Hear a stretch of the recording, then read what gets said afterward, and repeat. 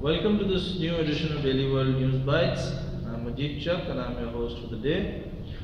It seems an obscure model called Kanchan Thakur actually held up a flight at the Mumbai airport for more than an hour. Not only was she arrested and charged and then later released on bail, but Kanchan Thakur does not even understand the gravity of the offence that she has committed.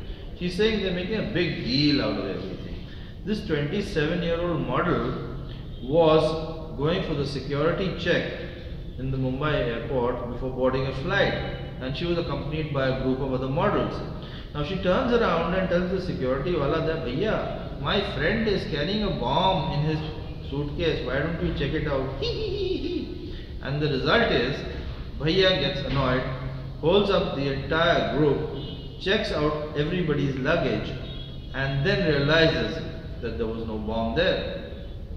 In the process, Kanchan Thakur caused the airline, caused the airport authorities lakhs and lakhs of rupees of wasted man hours, but she is not aware of this.